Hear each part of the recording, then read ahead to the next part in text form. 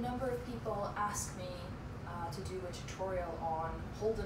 There are 3 major methods for teaching a hold, and they're all valid, they all work. On the 3 types, number 1 is shaping. I don't want to go into shaping today because shaping is a big topic all on its own. The second method is something called adduction. Now adduction is when we use 2 cues and we actually create a 3rd behavior. So the example that I always use for adduction is roll yourself up in a blanket. So the 2 cues are hold the corner, pick up, and roll over. And in the beginning when you're training this, your dog picks up, and then they drop it, and then they roll over, they pick up, and then they drop it, and then they roll over, and at some point it clicks and they go, oh, this and this, not this, then this. And when your dog makes that connection, they pick up and they roll over, and then you get your 3rd brand new trick, roll into a blanket. Now with hold, those 2 cues are pick up and wait. So your dog has to have a really good idea of what pick up means and a really strong idea of what wait means. And there's no clear way of explaining to them that you've got to hold the ball and wait. So that's where people get really frustrated. There's very little room for adding steps in there, and we're just waiting for our dogs to figure it out, and if they don't, we're sort of left adrift. My 3rd method is designed to give dogs a reason for holding. So rather than the abstract notion of just figure it out, do the thing that makes no sense, hold on to the object, we're going to teach them that there's a purpose for hold.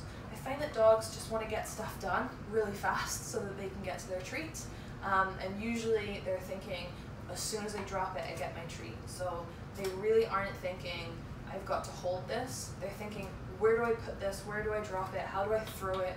What do I do with this ball to get my treat? So they're trying every other behavior apart from a nice, calm, steady hold. So let's fix that.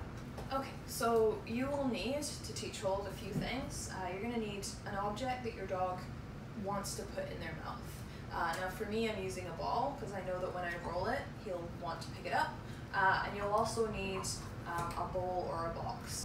So what I'm going to do is I'm going to roll this ball away. Percy's going to go fetch it, and when he comes back, I'm going to hold this bowl underneath his mouth. Now if your dog does not fetch, just hand them the object. It might even be food, like a carrot, and hold the bowl underneath their mouth and click the moment the ball goes in the bowl. So he's going to go fetch his object. I'm going to brandish that bowl at him, and when the ball goes in the bowl, I'm going to click, go get it. And we're going to make it a little bit harder. So this time the bowl is going to move less, and I want him targeting it. I still might help him out just a bit, but I want him to actually move towards the bowl rather than the bowl moving towards him.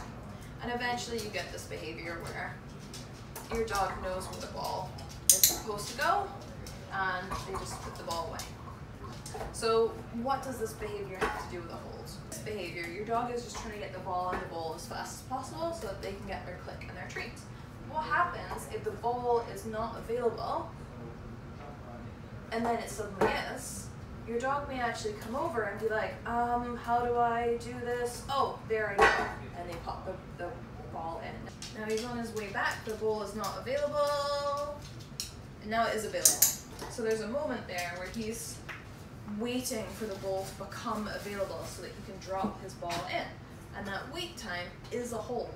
And I might move the bowl around so he's kind of like, how do I, yes, good.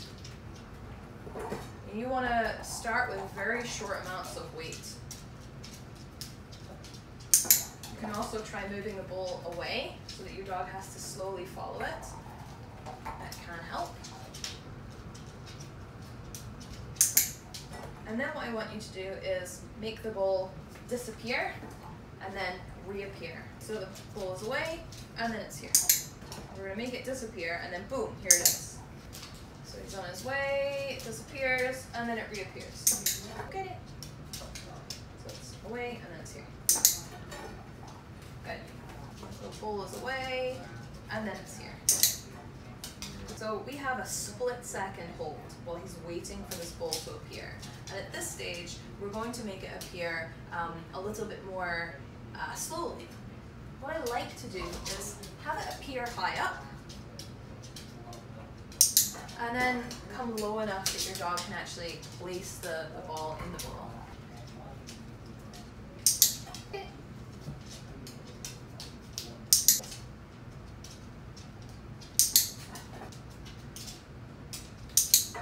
Hold.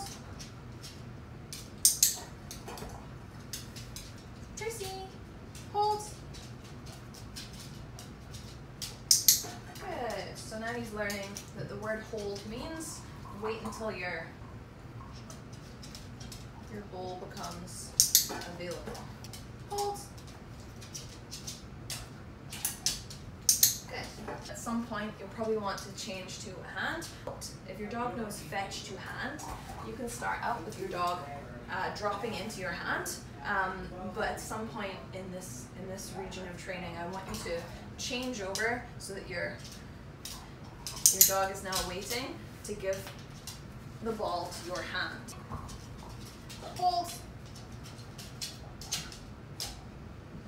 Yeah, see how he's sat and he's now waiting a little bit more patiently for this? Go get it. Hold. Good. Now we're cooking. Hold. Good. Hold. Good.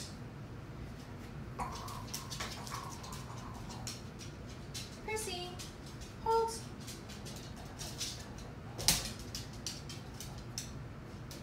Good. All right.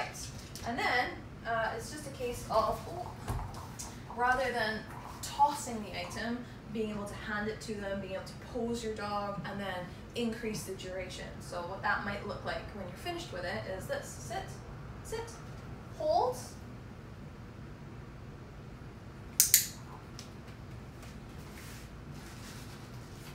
Sit, oops, sit, hold.